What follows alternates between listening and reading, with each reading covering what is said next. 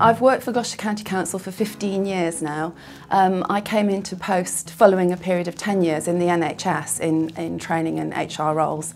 And I came in as an HR team manager, quickly took on responsibility as training manager for what was then social services. I think if she wasn't there, we wouldn't have the multi-agency strategies that we've got across Gloucestershire for all kinds of different things.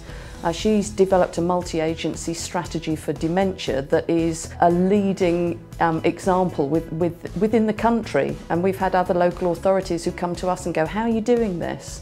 Dementia is everybody's business. That did come out through the dementia strategy, but Angela realised that far before the strategy came out, and she was able to not only work across different partner organisations in terms of health and social care, but also to recognise that this had to go out to voluntary agencies, this had to go out right into the community.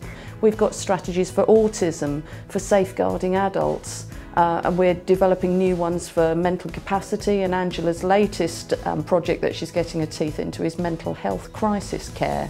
I can ask Angela anything and invariably she will know the answer and know the history behind it as well, and probably have been involved in getting whatever it is to the point it is at now. She takes a lead in those issues that are so sensitive to us all, and she actually connects with those issues and is able to feel them. Angela is one of those people who is driving the background to make sure that everybody in the front line has the skills and abilities that they need to do their job. She's pulling people in and she's talking with passion.